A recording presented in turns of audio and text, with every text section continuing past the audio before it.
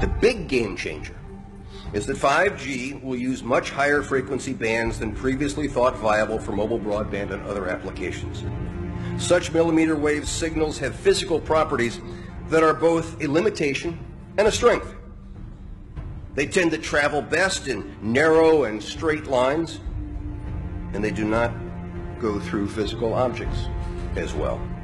But brilliant engineers have developed new antennas that can aim and amplify signals. Now, to make this work, the 5G build-out is going to be very infrastructure intensive, requiring massive deployment of small cells. I'm confident that the actions will lead to a cornucopia of unanticipated, innovative uses and will generate tens of billions of dollars in economic activity. And that's damn important, because it means that U.S. companies will be the first out of the gate.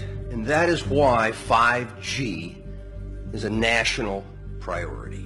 And stay out of the way of technological development.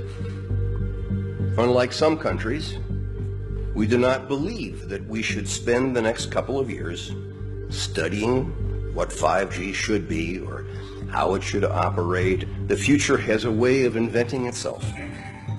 Turning innovators loose is far preferable to expecting committees and regulators to define the future.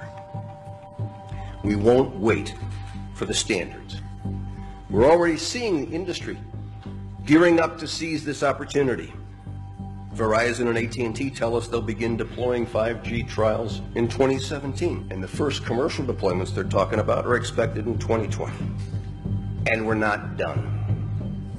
As part of our July 14 action, we also plan to ask for comments on opening up other high-frequency bands. Many of the high-frequency bands that we will make available for 5G currently have some satellite users, as well as some Defense Department applications, or at least the possibility of future satellite and defense users.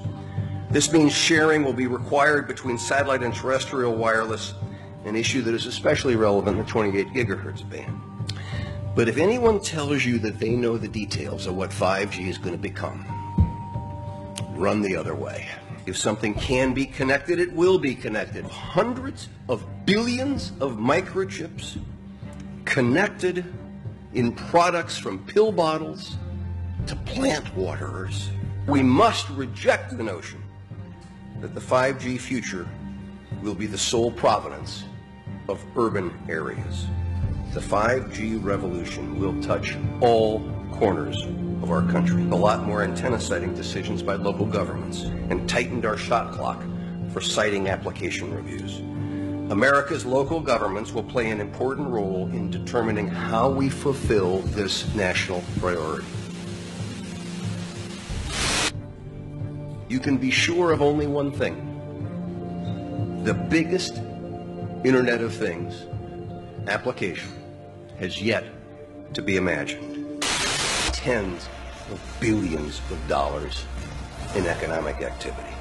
And that's damn important.